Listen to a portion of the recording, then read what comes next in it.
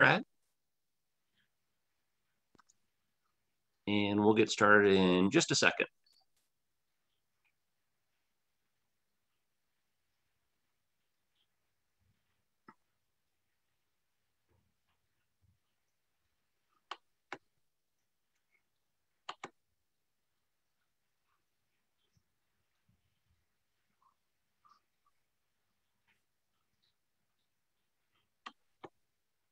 Okay, I think we're ready to get underway. Welcome. Hello, everyone. Thanks for joining us. My name is Robert. I'll be your host, but only for a few seconds because I'm going to turn things over to Sarah.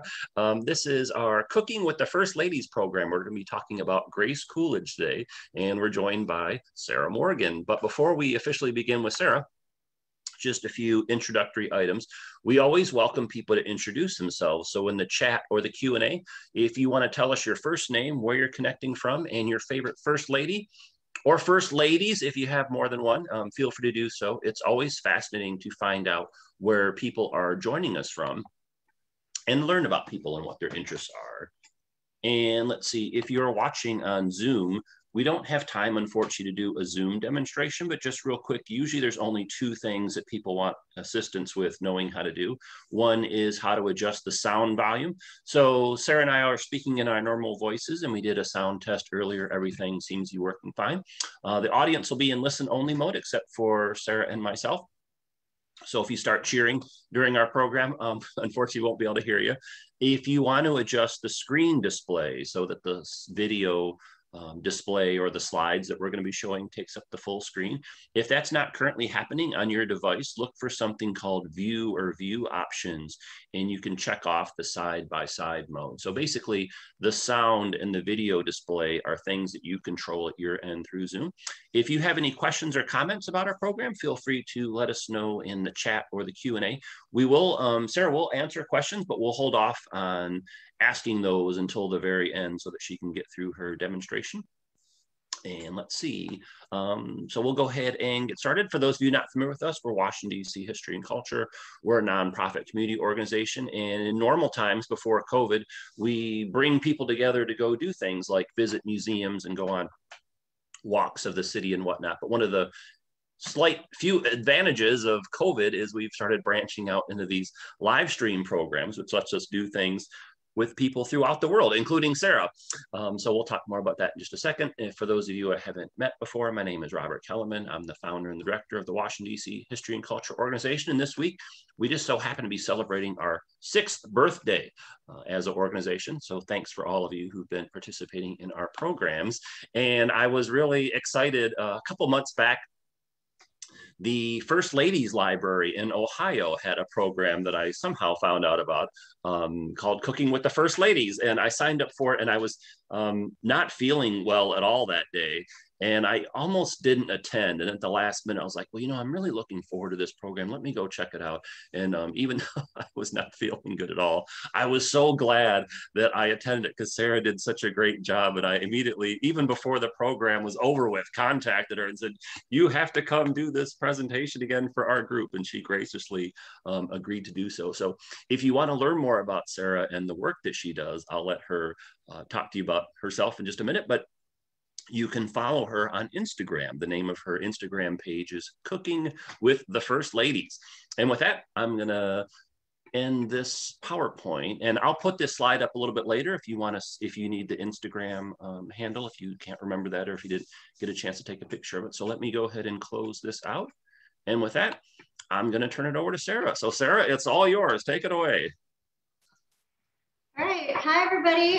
Hey, y'all. My name is, again, Sarah Morgan. And so welcome to Cooking with the First Ladies and Grace Coolidge and the Roaring Twenties, which is what we'll be talking about today. When I first started this project, I had absolutely no idea where it was going to go. I actually found this cookbook, the First Ladies Cookbook, at the thrift store. So I got it for like $1. And my husband actually convinced me to cook my way all the way through the First Ladies. So even though that particular copy of the book ended at Reagan, I just kept on going. And so I completed my project. And again, I didn't know where it was going to go. So the National First Ladies Library contacted me. So I've been doing content for them, not just the live programs, but you can also go to their YouTube channel and see past pre-recorded videos, which I did see on the chat earlier. Some people said Eleanor Roosevelt and various different first ladies were their favorite. So you might find something that you'll enjoy on there. I didn't really know all that much about the first ladies, even though I was a history major. I have a bachelor's in history, but I quickly discovered that they were really fascinating ladies. And Grace Coolidge quickly became one of my favorites. She had a very lively personality during an extremely roaring decade. Grace Coolidge really reflected the cultural tone of the Roaring Twenties and was a first lady during a time of a booming economy and new inventions and technologies. So today, I'm just going to share a little bit about the very charismatic Grace Coolidge and also the 1920s. And then I'll show you guys how to make a pineapple salad, which is way cooler than what it sounds, and icebox cookies, and also coffee souffle. And we'll pause in the middle of my little brief presentation here about Grace Coolidge to make a Rob Roy. And you'll find out exactly why I chose that cocktail for Grace Coolidge here in just a minute. And so like Robert said, I will stick around and answer some questions as best as I can at the end. So I'm going to pop over to my computer and share a little bit of a PowerPoint presentation and a little bit of information about Grace and the 20s. Awesome. Thanks, Sarah. I'm really also excited about this program because Grace Coolidge is one of my favorite first ladies. And a lot of times when people talk about first ladies, you know, they focus on Jacqueline Kennedy and Eleanor Roosevelt and whatnot. So it's great to learn about another first lady that's maybe not as well known, but she is one of my favorites. And so I think you're going to have her be one of your favorites as well when you hear Sarah talk about her a little bit more. I hope so too. All right. So Grace has been described as glamorous, elegant, outgoing, and friendly, a loving wife and mother, dynamic, energetic, young, vibrant, witty with a loud laugh, and stylish. In many ways, she was the complete opposite of her husband, who was known as Silent Cal. And she balanced her husband's manner with her kind nature and vivaciousness. Grace was also very modest and once said, "It has been my experience that those who are truly great are the most simple people at heart, the most considerate and understanding, with a decided aversion about talking about themselves." She really followed this as well because she never spoke to reporters, which also added to her mysterious quality. The 1920s were known most famously as the Roaring Twenties and the Jazz Age, and the Coolidge administration happened right alongside it. As many countries around the world were experiencing economic prosperity following the end of World War I, the decade brought about several new and exciting social and cultural trends. Jazz blossomed, Art Deco peaked, and the Charleston made its dancing debut. For women, knee-length skirts and dresses became acceptable. Bobbed hair with the Marcel wave was the bee's knees, and they were smoking and drinking out of porcelain teacups in the speakeasies. These ladies who pioneered these trends were known as flappers, and Zelda Fitzgerald is often known as the first. Her husband, S. Scott Fitzgerald, described the 1920s in his book, The Great Gatsby, writing, "The parties were bigger, the pace was faster, the shows were broader, the buildings were higher, the morals were looser, and the liquor was cheaper." Before the Golden 20s, Grace Anna Goodhue was born in Vermont on January 3rd, 1879, and was an only child. She received an excellent education, including piano lessons and exposure to fine music. She also was very lively and a very friendly child who had an active social life, which reflected her personality as First Lady and a hostess. Calvin Coolidge lived across the street after she graduated college, and she used to see him in his window, shaving with a derby hat on the back of his head and wearing his long underwear. There are varying accounts of exactly how they met, but regardless, began writing letters in 1904 and were married in 1905. Grace's mother initially opposed the timing of the wedding because she wanted the couple to wait until Grace had learned to bake bread. But Calvin actually responded saying, "I can buy bread at the store." Grace Coolidge and Calvin both enjoyed poetry, and it was one of their first bonds. The first poem Grace granted permission to set to music was titled "The Quest."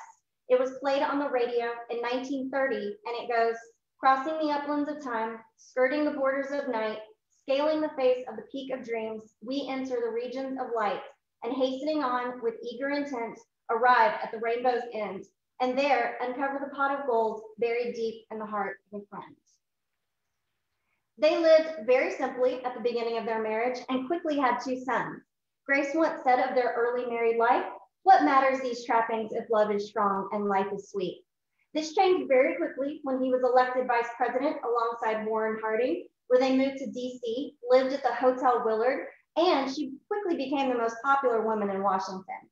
Grace was such an animal lover that she found a family of mice in their suite during their time living at the hotel, and instead of getting rid of them, she fed them crackers. She began presiding over the ladies of the Senate, and many said she had a natural charm, and although she was amused by all the social functions, she was very natural and generally unimpressed, but in a fun and very casual way. Even when she became First Lady, the social events and functions were just as Calvin, as well as herself, wanted: unpretentious, but dignified. Now, Coco Chanel is credited with being the fashion icon of the 20s, including the shorter hairstyle, and her little black dress was described by Vogue as Chanel's Ford, as it was as popular and available as Henry Ford's cars.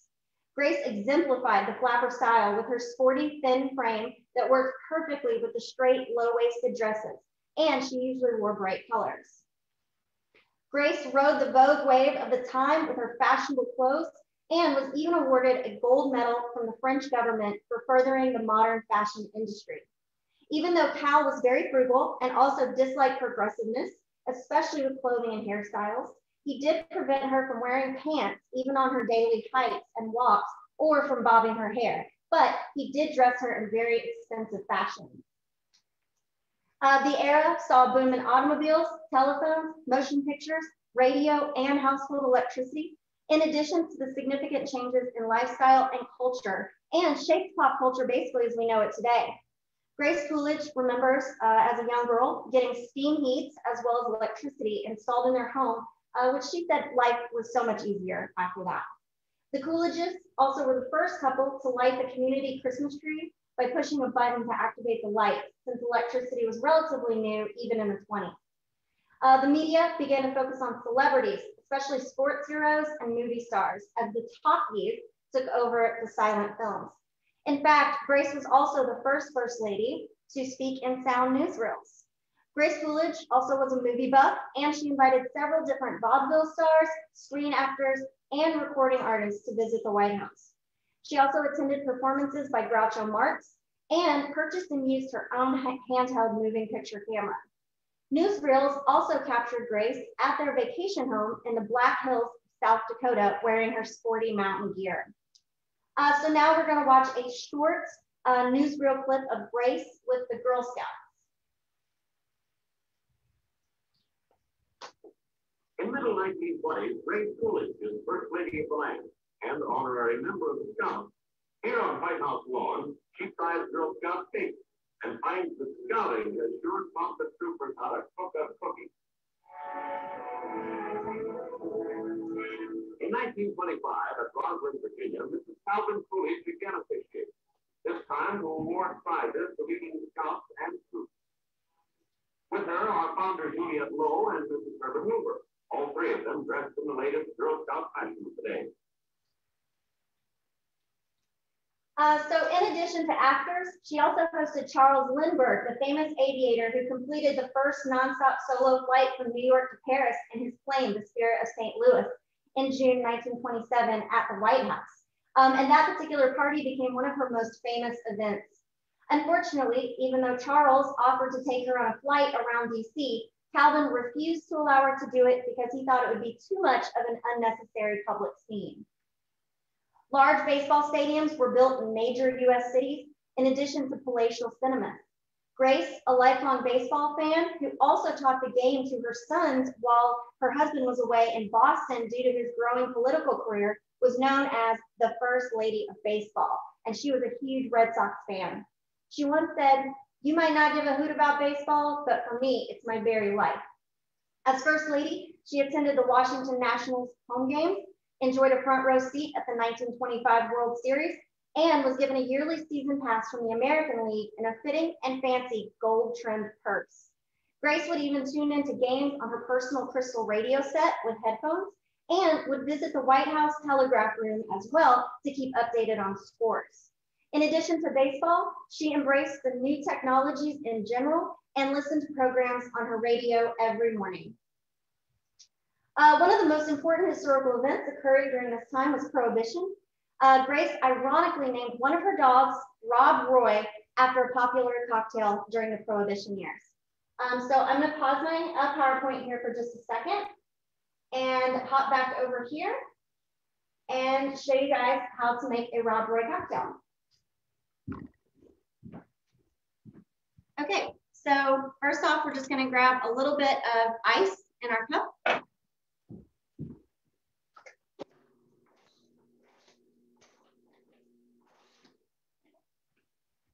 And what you're gonna do is you are going to take 2 ounces of Scotch whiskey.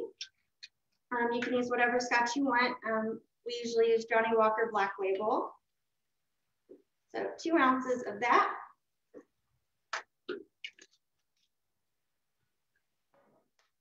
And then you're going to use 1 ounce of sweet vermouth.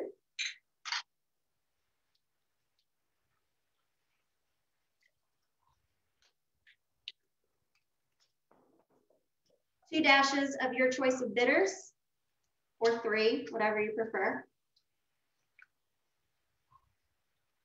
And then a squeeze of orange.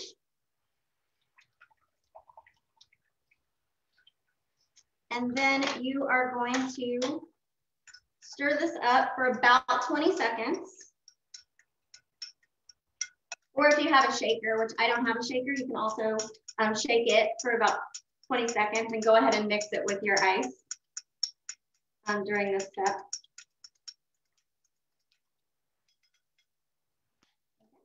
And then you are just going to strain it over your ice.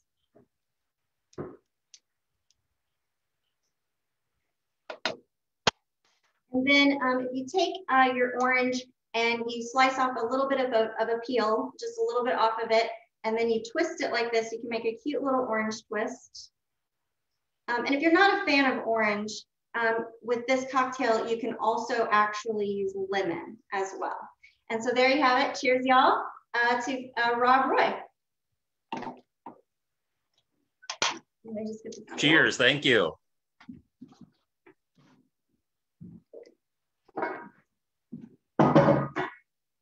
All right, and I'm just gonna pop back over here. We're gonna learn a little bit about Grace, a little bit more about Grace, and then we will start cooking.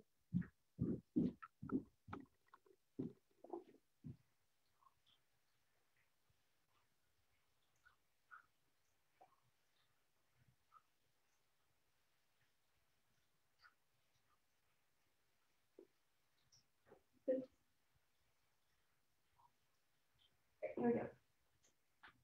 Okay, so Rob Roy, her dog, pictured here, also frequently appeared with Grace at public events and became the first dog to be a part of an official first family portrait in 1924 because the dog was so much a part of the family. The First Lady insisted on having him pose with her for her official White House portrait in 1924. When she debated wearing a red dress against a blue background, Cal, known for his dry sense of humor, suggested she could also achieve a red, white, and blue theme by wearing a white dress and dyeing the dog red. Calvin, an animal lover as well, once said, "Any man who does not like dogs and want them about does not deserve to be in the White House." The striking famous portrait was presented to her by her Pi-Phi sisters. In addition to her 2 collies, the other one named Prudence Prim, the Coolidges also had a literal zoo at the White House, which was known by the press as the Pennsylvania Avenue Zoo. The Coolidges' variety of animals included cats, dogs, and birds, one of which was her unnamed mockingbird she had to give up because it was actually illegal to own in DC, and she did not think it would be appropriate for the First Lady to go to jail since the penalty was up to a month in prison and a $5 fine. Now, the most famous of these animals was a raccoon, which she named Rebecca. The raccoon had been sent from a couple in Mississippi as a gift to be eaten for Thanksgiving dinner, but neither Coolidges wanted to eat it, so that year the raccoon received a presidential pardon, just like the traditional turkey. Grace often showed off the raccoon and would walk it about on a leash, and in fact, the raccoon would often sleep on the president's lap in the evenings. She was, Rebecca the raccoon, I should say, was given a special Christmas present one year, which was a collar with a shiny plate that was engraved Rebecca Raccoon of the White House. However, the thoughts Rebecca had when Grace gave a raccoon for a coat to her son was never recorded.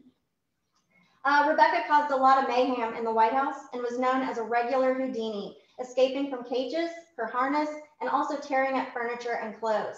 The chaos continued when they felt she was becoming lonely and decided to get her a mate, Reuben. In the end, however, both raccoons were given to the National Zoo at Rock Creek Park. These will most likely be the last raccoon pets at the White House because it is now supposedly illegal to own them in DC as well.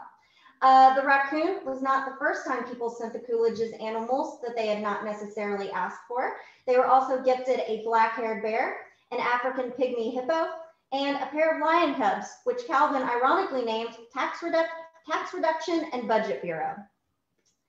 Another important historical event was the passing of the 19th Amendment, giving women the right to vote in August of 1920.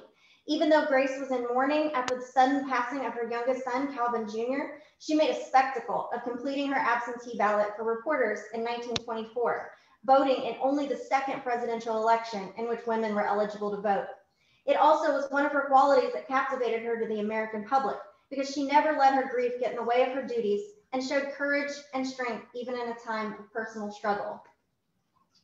She eventually wrote the poem Open Door about the tragic death of her son, Calvin Jr., and on the 5th year anniversary of his death, it was published in Good Housekeeping magazine, which she continued to submit poems to throughout her life. The 1920s was also the era of the new woman, when women began to challenge, as they would say, old hat norms, controlling their behavior, appearance, and cultural roles. And Grace embodied just about all of these fads with her love of baseball, her on-point style, and her embrace of pop culture, even despite her restrictions and regulations as First Lady. She became a role model for young women because of her sense of fashion and independence. Although Calvin did not support her speaking vocally on politics, she used her quiet support of issues that were important to her by attending budget meetings as well as Senate hearings to silently show her interests. Even with her lack of public speeches on these topics, her visible support on issues such as women's suffrage and education, child welfare, and healthcare brought them national attention. Her most passionate issue, though, was for the deaf and disabled. For a time after her father was injured at work, she was sent to live with the Yale family, and they introduced her to children with hearing impairments. After she graduated from the University of Vermont with her teaching degree, she was actually the first lady to graduate with a 4-year undergraduate degree. She was also the founding member there of the Pi Beta Phi sorority, and she continued to be a part of that her whole life. She and her sisters vowed to write round robin letters, which future historians have used to see into their lives and interests. Because she became a college-educated First Lady, her ideas were valued by many. After graduation, Grace decided to take lip reading classes and teach at the Clarke School for the Deaf, where she taught lip reading classes rather than sign language. This passion continued throughout her life and into her time as First Lady. She not only ended up raising $2 million for the school, which Calvin supported as well by asking his wealthy donors to contribute as a way to commemorate his time in Washington, but also invited the disabled and the hearing impaired to the White House. The most notable was Helen Keller, which can be seen in silent newsreel footage using her hands to feel Grace's face and to read her lips. This brought a lot of public awareness to those with not only hearing disabilities, but also blindness and sight impairments. After Warren Harding's sudden death and on her first day as First Lady, she said, quote, "This was I, and yet not I. This was the wife of the President of the United States, and she took precedence over me. My personal likes and dislikes must be subordinated to the consideration of those which were required of her." Grace's time as First Lady was just as roaring as the decade, and it very much changed and expanded the duties of future First Ladies who would serve in the role. She participated in many public events, such as planting trees, hosting garden parties, accepting May Day baskets, and continuing the tradition started by Edith Wilson and Florence Harding of being honorary president of the Girl Scouts. She also had the honor of pressing the ceremonial button at the 1925 World's Fair. She was photographed often participating in these activities and was extremely popular with the public. Another highlight of her time as First Lady was in January of 1928, when she became only the third First Lady to travel outside the United States during her incumbency when she went to Cuba. Grace also spent some of her tenure renovating the White House due to her interest in American history and antiques. She was extremely interested in the antiques and used her visual skills to revamp the property. She was very disappointed in the lack of original antiques of former First Ladies, though, and went on a hunt to find some. She also created a crocheted coverlet for the Lincoln bed and left it to become part of the permanent collection, which also started a tradition of First Ladies leaving a memento for future residents. In regards to Lincoln, in fact, Grace is one of the First Ladies to have claimed to see Lincoln's ghost in what was his old office looking out the window. Now, one of her lasting legacies was creating the idea to form a committee of antique and design experts to advise on the furnishings in the White House. And during her time, the Green Room was the first room in the White House to be fully furnished with mostly American antiques. The renovations included securing the roof and ceiling of the second story, as well as adding a beautiful sky parlor on the third floor, which many future families, first families, enjoyed throughout their time at the White House. It was fitting she wanted to add the parlor for more sunlight, as her nickname given by the Secret Service was Sunshine because of her bright personality. After Calvin decided not to run for a second term in office, they purchased a home called The Beeches in Northampton. After Calvin's death in 1933, she continued to focus not only on raising money and awareness for the hearing impaired and the Clarke School for the deaf, but also the Red Cross and local charity work. In 1939, she raised money to bring Jewish refugee children to the United States from Germany and also for Dutch victims of the Nazis during World War II. She also loaned her home to the Waves and put most of her furniture up for auction in order to donate her money to the Red Cross. She was also extremely supportive of the United Nations after World War II and posed for a photo signing her pledge in support of the organization. In addition to her charity work, she spent most of the time with her son and his family. Grace also took on new adventures. In 1934, she disguised herself with glasses and took one of her one and only trips back to Washington as a tourist and was able to go undetected. She also went on her first airplane ride and learned to drive a car, which of course Calvin had never supported either of those things. She ended up taking her first trip to Europe, which she used her new driving abilities to take an auto tour with a friend through the country in 1936. She also began an autobiography after she realized there was a lack of recorded history of First Ladies' lives in and out of the White House, which concluded with the end of her tenure in 1929. It was originally published in a series of 2 American magazine articles, and then over 50 years later, it was published in full. She also submitted poems to Good Housekeeping magazine and even started appearing in newsreels and talking in sound recordings. Now, even though Grace had so many amazing attributes and lived such a literal roaring life, she considered herself hopeless in the kitchen. The recipes we're going to make today, although credited to her, most likely, especially with the coffee souffle, came from her housekeeper. So in addition to our recipes, we're going to make what were some of the other foods they considered to be the bee's knees back in the 20s. A few were flapjacks, codfish cakes, mushroom toast, and Hoover stew, which was named after President Hoover. This particular dish is just basic mac and cheese with sliced hot dogs. Foods, especially Chinese as well as Italian, that were seen as exotic during the 20s became popular. Prohibition also affected food trends during the 20s because many recipes started to leave out liquor from the recipes and replace it with alternatives such as vanilla extract. The 1920s also saw a spike in the sweet tooth, which translated to fruit cocktails, pineapple upside down cake, jello molds, and they also really enjoyed little appetizers such as tea sandwiches, fancy salads such as Waldorf, and things of that nature. The 20s also started the kind of rise in people wanting to eat mostly vegetarian, and peanuts were promoted as healthy alternatives to animal meat. Culinary experimentation with pickles, olives, and relishes boomed. Although during the 20s, ingredients were still measured in pinches, dashes, and dibs, we will be using a little bit more accurate measurements today. With that, let's start cooking.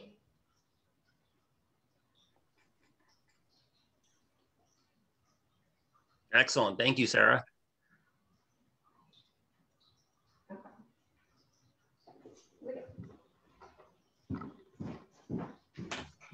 Okay, so unlike Grace Coolidge, I don't fully consider myself completely hopeless in the kitchen, but I did go to school for history, so the whole cooking thing is a little bit new to me, but I do my best, and I have learned a lot from cooking through some of these recipes.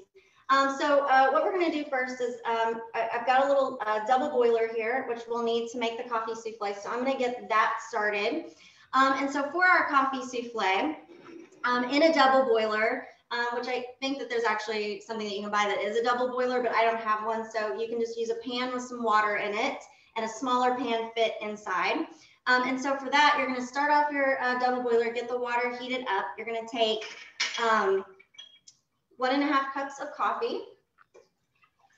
And Sarah, while you're doing that, just wanted to mention, so we'll record this program if someone wants to watch it again later, so you don't have to take notes. And then Sarah and I can email out the recipes afterwards. So if you're diligently taking notes, don't worry, we can send you the recipe later. Totally, I will send you the recipes, and you can take them out if you want to. Yeah. So you could just sit and watch on this one, folks. Okay. So, and your coffee is going to want to be cold. So you want it chilled. And then you're going to take 1/2 cup of milk as well. And then it is technically 1 tablespoon of gelatin, but if you get them unflavored gelatin, but if you get them in the pack, it's just 1 pack. And so you'll put that in as well. And then it calls for 2/3 cup of sugar, but for the beginning, you're only going to use 1/2 of that. So just 1/3 of your total amount of sugar. And then once that gets heated up, and that's going to take just a minute, kind of takes a minute to get started, then we'll add in a couple of our other ingredients. Okay, so while we're waiting, we'll start on our icebox cookies. So in our mixer over here, I already have a cup of butter, which is 2 sticks of butter. And then we're going to add in 2 cups of brown sugar.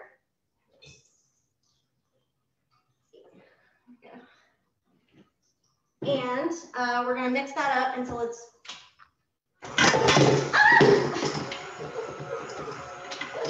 Oh my gosh. See, I told you I'm not a cook. I didn't lock it down. Okay, so you're going to want to mix your butter and sugar until it's all creamed up in there. And then, which I've already done this, but this is just 3.5 cups of flour, a teaspoon of baking soda, and 1/2 teaspoon of salt, and sift that all together. Then once your brown sugar and your butter is all creamed up together and kind of mixed,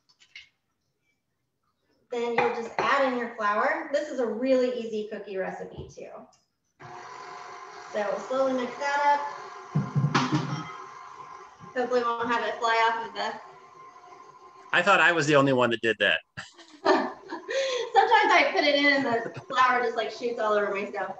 That was probably a better outcome, honestly, on this one. Okay, and so then you'll just want to get that all mixed up, and then you're going to add in 2 eggs. We'll let that mix up for just a minute.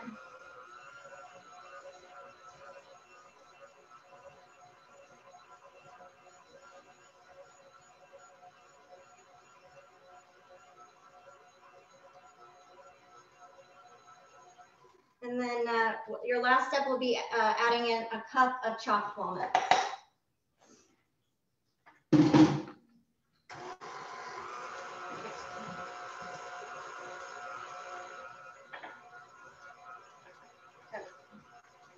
So really that's about it with the cookies. So we'll let that mix up here for just a second. And I already have some pre-made dough, so we can make that. Because with icebox cookies, as well as the coffee souffle, both of those you have to refrigerate overnight. So we'll mix that up, so I'll let you see the dough. But then what you're going to do after that, and this is the easiest way to do it, is you're going to take parchment paper and plastic wrap.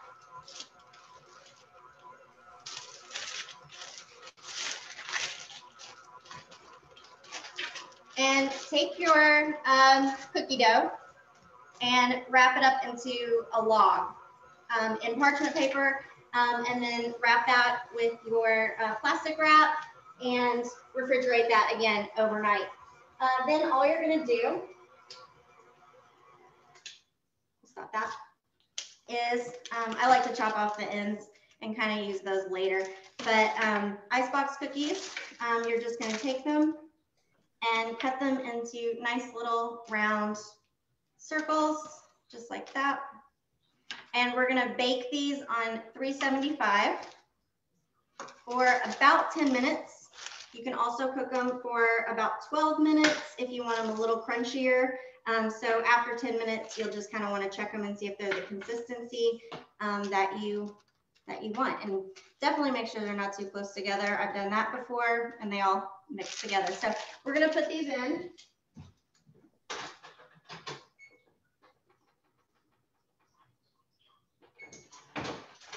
As soon as that gets preheated. So you'll have a lot of extra dough left over. So what you'll have here is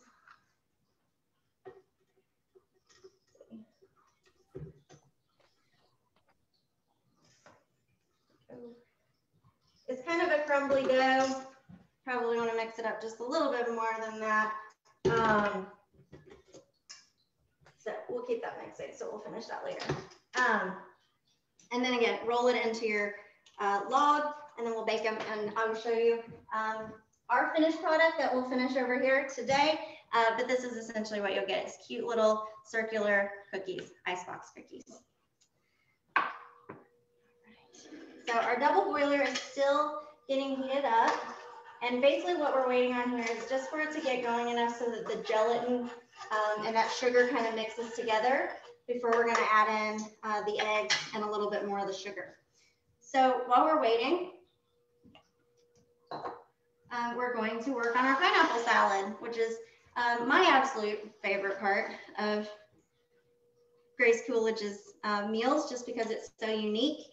And an interesting thing about pineapple is this really peculiar sweet treat, not this one, but actually pineapple started gaining popularity after a 1925 contest was created by the Hawaiian Pineapple Company, asking for submissions for the best recipes, including pineapple, which was mostly pineapple upside down cake. So that was the winner, and that's kind of why pineapple upside down cake became so popular. Now also with coffee souffles, a little trivia about that in the 1920s. Again, I said they were replacing a lot of things with vanilla extract, but even during Prohibition, people were still adding brandy to their coffee cakes, or coffee souffles, excuse me, and coffee cakes.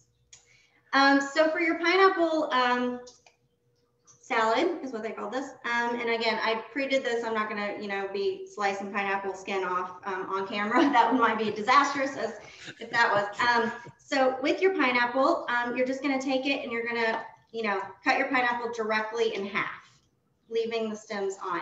And then just shave off your pineapple skin with your first pineapple. Now with your second pineapple, you're gonna do the same thing, chop it, get the skin off, and then chop it into little kind of rectangular chunks. So then you're gonna take your rectangular chunks and position them on your pineapple here.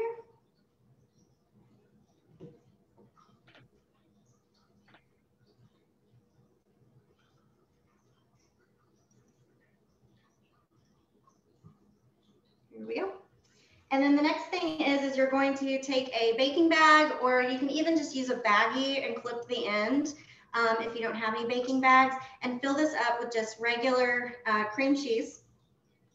And then you're going to fill them in on the inside, in between your pineapple slices. So this is super easy to make. As you can see, this really doesn't take much skill at all. I'm sure if Grace Coolidge was going to cook, much like myself, that she would be able to make a pineapple salad. And so these are just really fun, I think, to make for little parties, things like that, as a simple little dish that doesn't take much effort and kind of looks really pretty. And then you can make this and you can tell all your friends about Grace Coolidge and the 1920s.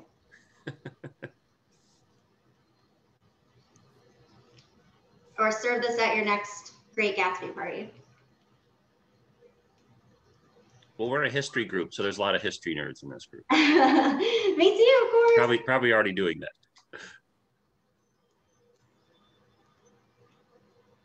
That's actually what we were joking about. My cat's name is Gatsby, and he likes to be on camera.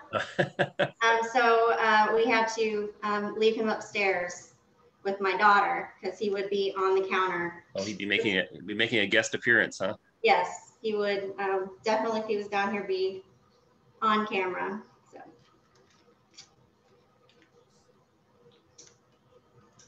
And then after we get this done, while we wait for our coffee souffle, which I do have a finished product of that as well, because again, once we finish the actual mixture, you have to refrigerate it overnight. So we're gonna add a little bit more cream cheese. But while we're waiting on our double boiler, after we finish this, I am gonna share one more really cool story from the 1920s. Here we go. It's boiling, just make sure we don't boil it over. And we're preheated, so I'm gonna throw our batch of cookies from today in here. I'm gonna share one of my favorite stories from the early 1900s as well as into the 1920s. And hopefully be able to demonstrate it. It is, you know, middle of the afternoon here in Tennessee. So although it's a little cloudy, I'll turn off the lights, we'll try to see it, but we'll try. So anyway, so after you get your cream cheese, and you can add a little bit more cream cheese than that, you're just gonna take cherries. You can also use candied cherries as well, and just position them on your cream cheese, just like so.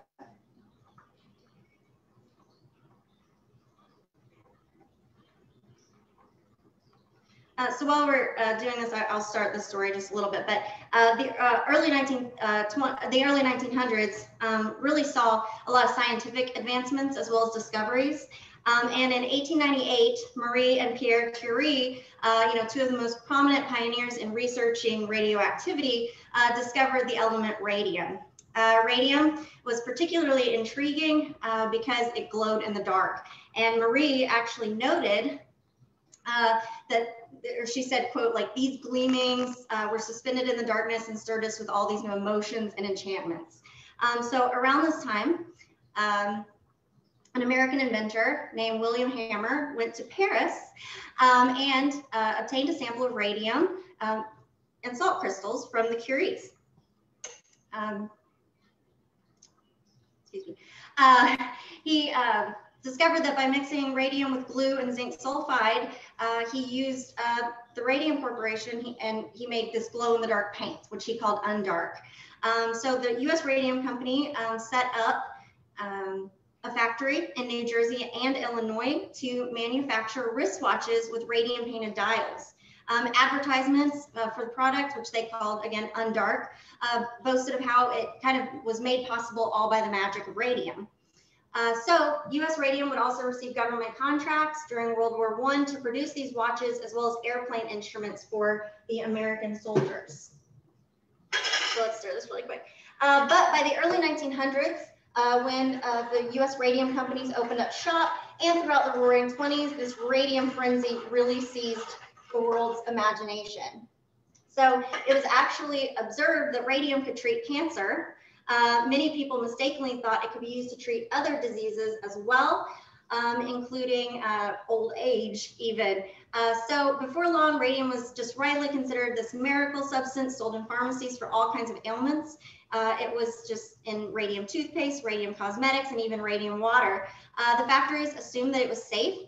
They even taught them how to paint tiny little numbers on the dials by licking their paintbrushes to a fine point. Plus, radium, again, was supposed to be good for you. You could buy the water, the face cream, radium toothpaste, and even radium brand creamery butter. So these products all didn't actually contain the expensive and precious element radium, which was the most expensive substance on Earth, but it kind of gave them a healthful glow. So during World War I and the years thereafter, dozens of teenage girls and young women worked in radium dial factories, painting these glow-in-the-dark numbers onto watches and airplane instruments for the soldiers. The paint got onto their hands, into their hair, and settled on their clothes, and so they glowed. They actually glow. So we're going to pause right there for just a second. And at this point, our gelatin is pretty well mixed. So we're going to add in 2 egg yolks, as well as the remaining 1/3 cup of our sugar. And what is this? Your little bit of salt, excuse me. 1/4 teaspoon of salt, excuse me. Okay, there we go. So now we're just gonna let that cook a little bit. And again, we're just making sure it gets kind of thickened up and the sugar and the salt and everything is all melted together. So I'll let that cook for a minute. No safety precautions were taken basically, and the women were even encouraged to lick their brushes to keep the lip pointed, and it prevented the paint from drying. So by the end of the day, the women found themselves glowing, actually, just all over their clothes and their skin. There was a Harvard psychologist who kind of investigated the factories, and he actually reported that the dust samples from the workrooms in the various locations and from the chairs were just all of it glowed if you put the room totally dark. Their hair, faces, arms, necks, the whole thing, dresses, even their corsets of these dial painters were luminous. One of the girls actually showed luminous spots on her legs and thighs. The back of another was almost completely glowing all the way down to her waist. So all along, the company assured these women that their work was perfectly safe. So within a few years, however, dozens of women began to show signs of illness. Their human body mistakes radium, or our human bodies mistake radium for calcium. So it filled their bones as calcium would, just destroying them from within. The victims had their bones break, teeth fall out, and their jawbones were brittle and degraded. They broke at just the lightest touch, and this was known as radium necrosis. Their hips would lock into place, and their skin wouldn't heal, spines collapse. Just these very brutal health concerns and deaths, ultimately. So by 1927, more than 50 of these women had actually died. So initial attempts to compensate from US radium were not successful. So medical and legal costs for these women were huge. So in order to kind of cover it up, the US radium basically tried to cover it up by saying these women had syphilis and all sorts of different things, which were kind of embarrassing diseases, so that they wouldn't go out and kind of talk about these types of things. So nevertheless, the story of this was the so-called radium girls, and that poisoning became just this huge national kind of situation. Eventually, one of the dial painters named Grace Fryer filed a lawsuit along with 4 other women with damages of over $250,000. In a desperate need of money, they would eventually settle for $10,000 each and a $600 annual payment, although none of them would survive more than 2 years after the settlement.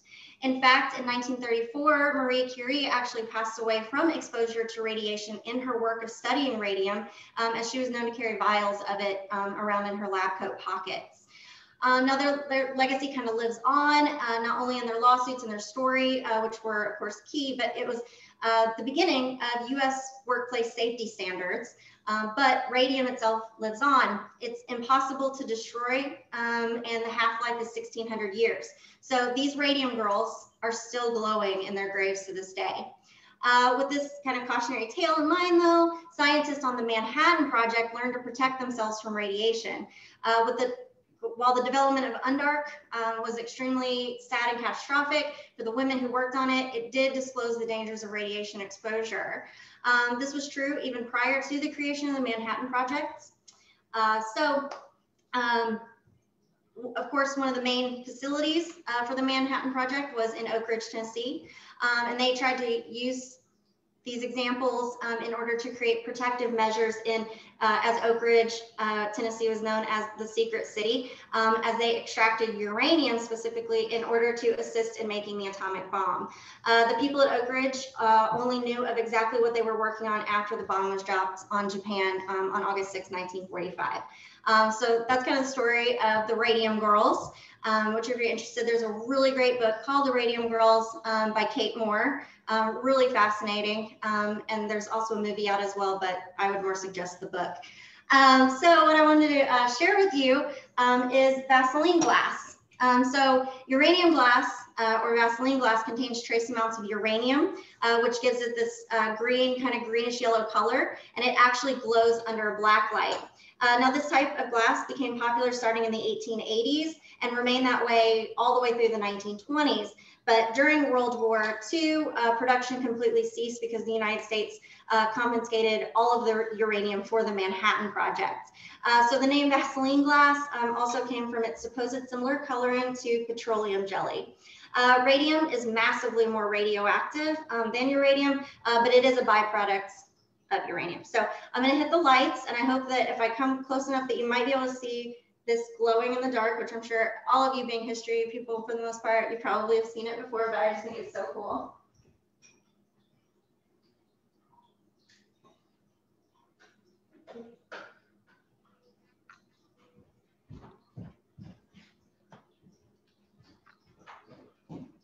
And it's really sunny now. So I don't know, can y'all see this glowing at all? Oh yeah, Okay. And then I also have a marble that has. Oh, hold it up just a little bit longer. Can you see it? Oh yeah, Wait, here, let me get the other little black one. At all? Yeah. Of course, the sunshine, which I'm very appreciative for, came out as soon as. I want to show you guys that. But anyway, so if you ever go to an antique store or anything like that, you can take a black light and hunt yourself down some Vaseline glass, which I just absolutely love. So our mixture over here for our coffee souffle is looking pretty good. Looks like we have just another minute or two on our cookies.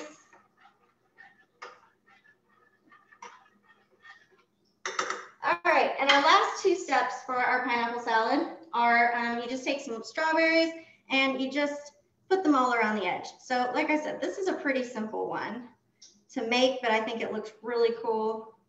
Summer's coming up. And then we're gonna make a little bit of a sauce.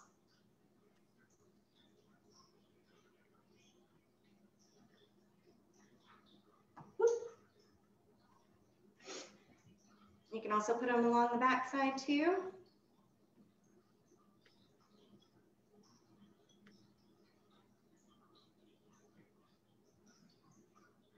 Great.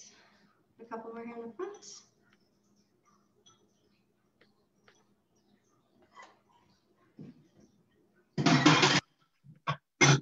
And there you have it. Pineapple salad. There you go. All right, bravo. All right.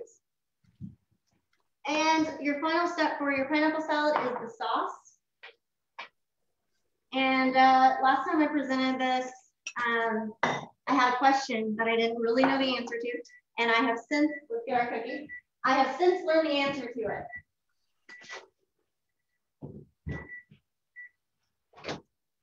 All right, and here we go. We have our today made icebox cookies. Wow. All right, and that question is, so for this recipe, the sauce is you're gonna take 2 cups of powdered sugar, 2 whole eggs, and 1 cup of heavy cream. You can also put a little rum or sherry in there if you want, which I'm not doing that today. And the question was, is that safe to eat? Is it safe to eat raw eggs like this? And the answer is as long as they're pasteurized, supposedly. So I don't want anybody to take my advice, but hollandaise sauce actually is pretty much kind of made very similar in a way to this particular sauce. That also kind of calls for the same type of situation. So you're just gonna just mix all of that together. Let me get some powdered sugar on my hand and stir it up. And then what you're gonna wanna serve it along, if you wanna be a little extra fancy, is a little gravy boat or something like that. And then you can just serve this on the side. So when people get their own little piece, they can top it with their own sauce. So you don't actually just pour it over or anything like that.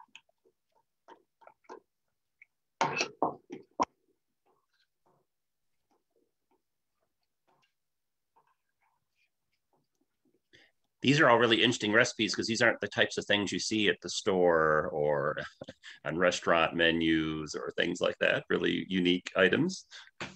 Yes, and that's been one of the most fun things about, especially when I was cooking, because this recipe all these recipes came pretty much from this actual cookbook. Especially the pineapple salad was in the book.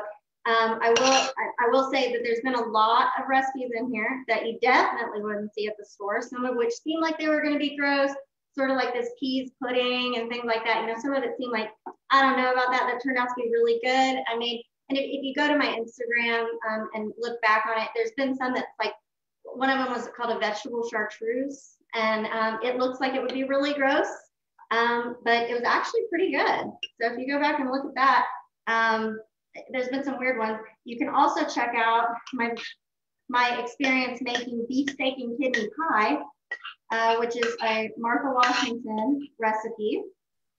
And I'm gonna say, I don't suggest that anyone ever try beefsteak and kidney pie or beef kidneys at all in general. So anyway, so here's your sauce to go along with your pineapple salad. So we should be about good with our full-on mixture here.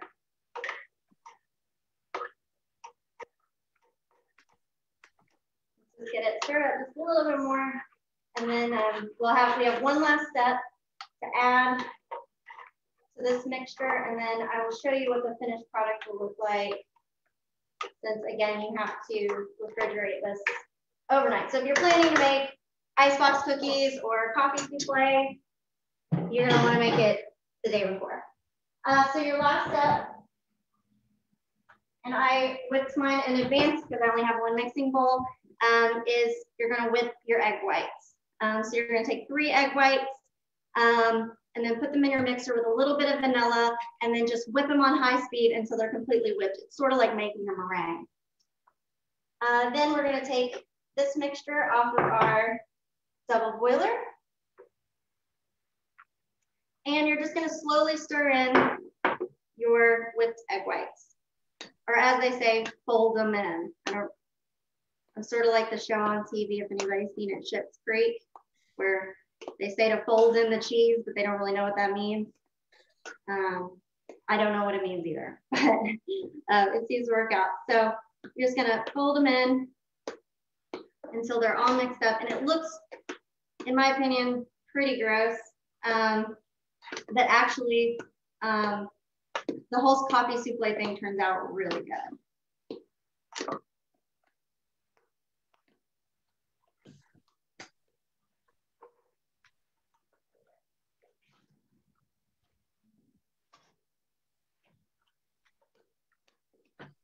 All right, I'm gonna fold them into the bowl here just a little bit because we're running out of some room. There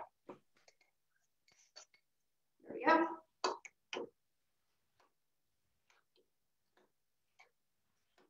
I'm sure some of you out there are probably way better actual cooks than me, and you might be like, oh my gosh, what is she doing? But these are the historical recipes. We'll go with that. All right, so you kind of get this like super chunky kind of mixture once you get it all mixed up in there. And then in your pre-greased mold, pre-greased mold of any kind, you're just gonna pour in your coffee souffle and smooth it out on top. And then you're gonna refrigerate this overnight. And then what you'll get, and I use a different mold for my first one,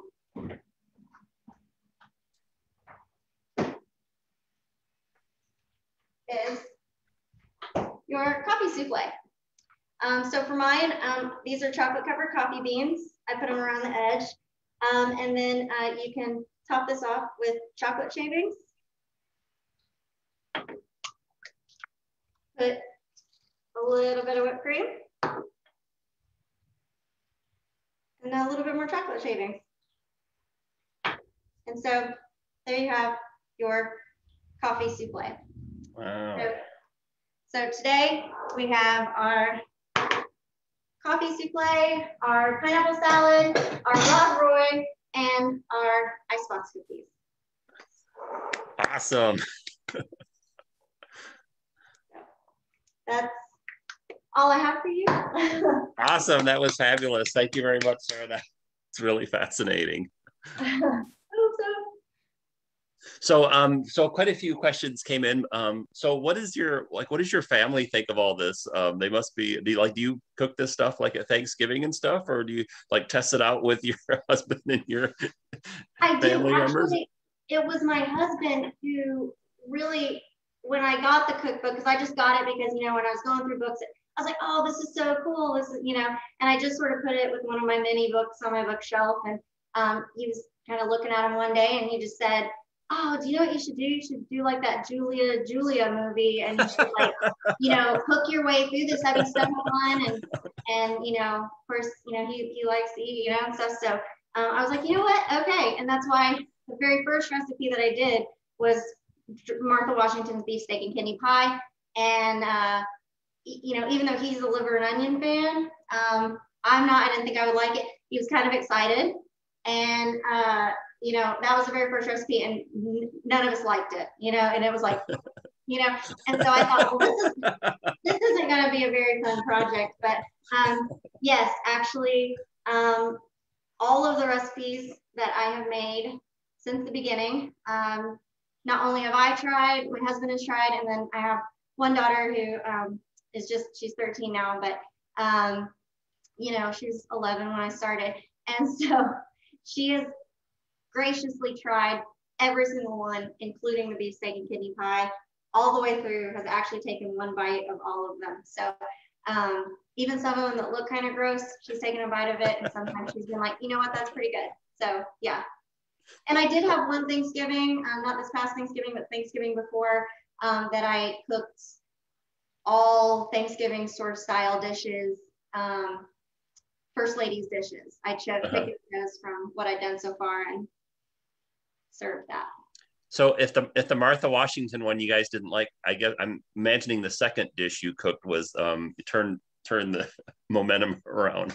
It did. I also cooked a second recipe for Martha Washington, and now I can't, which I've cooked for her again since I finished the project, which was Martha Washington's Great White Cake, which is really good as well. But right after I did that one, I cooked one that was kind of more of a dessert too. So that was like, oh, okay. And then following that, I don't know that there's one that's been necessarily that bad. Yeah, can you talk about that cake? Because I remember seeing it at Mount Vernon, this big giant white cake. It has like a zillion eggs in it. Yeah, it does. Yeah, she served that at a lot of different kind of big events, but one of the ones events that she served that out at mostly, I believe, was the 12th night celebrations after the Christmas holidays. So I think that was one of her big things that she served then. And I want to say that quite possibly that was also one that they made especially for people traveling. I might be mixing that up with another dish, but she definitely, one of the main holidays that she would make that and serve that for was the 12th night. Okay, no problem. And then there were a lot of questions. So how do you serve the pineapple cake? Do you just leave it out and people get it with forks and stuff and help themselves that way? Yeah, you can definitely just do that. Yeah, they can just, and you could also, with your pineapple chunks, if you wanted to, you could cut these a little bit smaller pieces so that it's not just a big long chunk. You could do that if you wanted to. But yeah, you could just put the little plates out and little, toothpicks or little serving forks, and people just kind of serve themselves. And as you get down to the bottom layer of pineapple, you could probably just cut that up too. So you could also stack it up a little higher if you were going to have a lot of people, but that would be my suggestion. Okay. And then what about, not necessarily related to Grace Coolidge, but some of the other first ladies? What was some of the other dishes that you made that either were your personal favorites or your family that tried it like the best? Any particular things stand out? Yes. Okay, so we live right outside of Nashville, a little south of Nashville, Tennessee. And so, of course, Andrew Jackson, his home is in the Hermitage right outside of Nashville as well. So been there several times. And when I was doing the project, when I got around to Rachel Jackson, I went up, I'd been there multiple times, but I went to visit and I just happened to be talking to one of the ladies and I just mentioned what I was doing. And so she said, the Jacksons had this really awesome grape salad recipe. And she sort of kind of briefly shared it. And I found one that was sort of attributed to him, but I would say that grape salad was one of my favorite. It was really good. A second one would be what is it like? Is it like a fruit salad? Like what exactly is grape salad? Like a creamy chopped up grapes with I haven't made it in a really long time. But yeah, just grapes, and it's just like a really creamy cold fruit salad, basically. Okay. And then my one of my second ones would have to be Jackie Kennedy with her beef stroganoff. That's been one that has been family requested to make again and again. When are you going to make beef stroganoff again? Beef stroganoff. Yeah, so hers was really, really good as well. Was that a recipe of herself? Because, Jackie Kennedy is very highly regarded, but I don't really hear people talk about her and cooking usually in the same conversation. Yeah, no, and she wasn't, but it's even like recently I did a video for Waffle Day, and the Kennedys had a waffle recipe actually was passed out by Jackie as well as John in different publications, and it did come from their family. They're just not real sure exactly where, but so yeah, Jackie wasn't a big cook, but of course she was a huge fan of French foods. And they did have several family recipes. So the beef stroganoff that's attributed to her in any sort of way is really good. I don't think, like you said, I don't think she was standing around making it. That's okay. No, not a problem. Because I know sometimes when there's maybe in your family too, when there's recipes, they either come from the husband's family or the wife's family, and they kind of get incorporated and passed down to the children, and et cetera, et cetera. What particular first ladies would you say were the best cooks overall? Any particular ones stand out as most talented or spent the most time doing it? Because the more modern ones, I would imagine they're busy doing first lady stuff all day. They don't have time to be cooking. They're career women. Yeah, that's a hard one. I would have to say one of them, and I don't know that it's necessarily like off the top of my head with who was best at cooking, because again, a lot of them really didn't cook in regards to when they were first. A lot of them really didn't. Rosalind Carter actually though did kind of talk a lot with the White House staff kind of about their favorite family foods and recipes and things. So she was kind of involved in kind of planning it, not necessarily probably cooking it.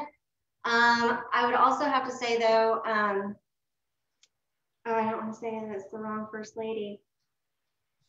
She made bread. I'm blanking on it. It's not Lucy Hayes. I don't know who that is either. Here, I'll look at it. Well, anyway, I'll tell you the story and then I'll tell you who it is. But essentially, and I don't know why I'm blanking on it, she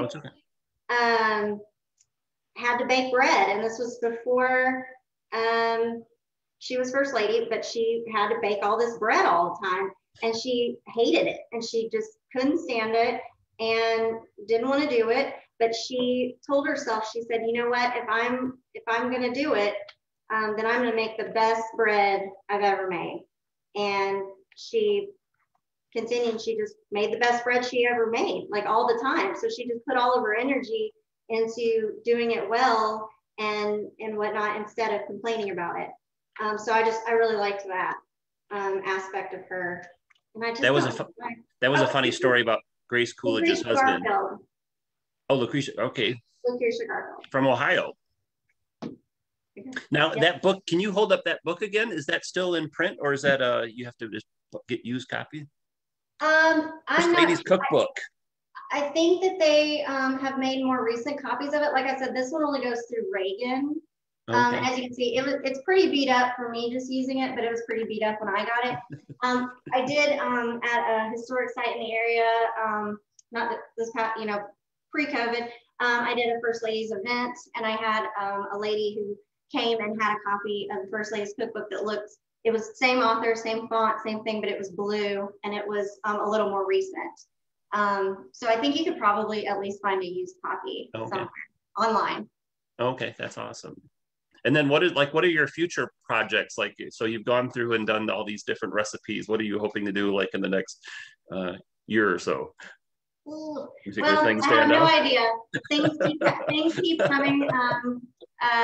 I'm going to be on April 26th for the National First Ladies Library. I'm going to be doing Rosalind Carter and the Rockin' 70s.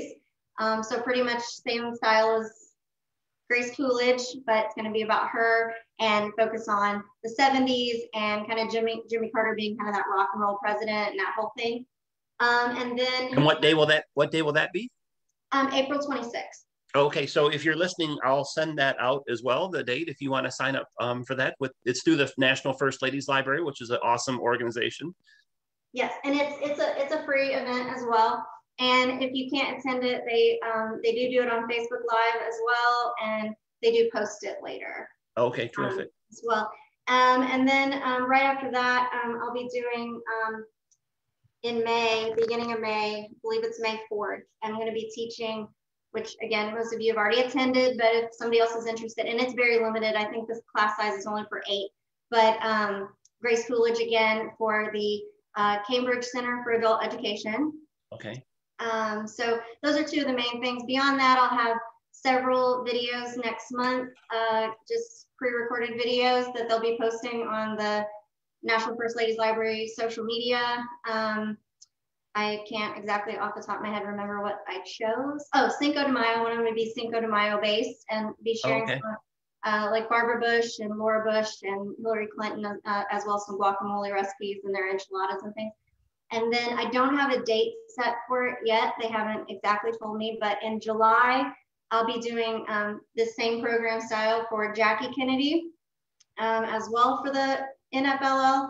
And in October, I haven't decided yet, I'll either be doing Eleanor Roosevelt or Dolly Madison. So again, awesome. Same style, same thing. So that's really what I have coming up.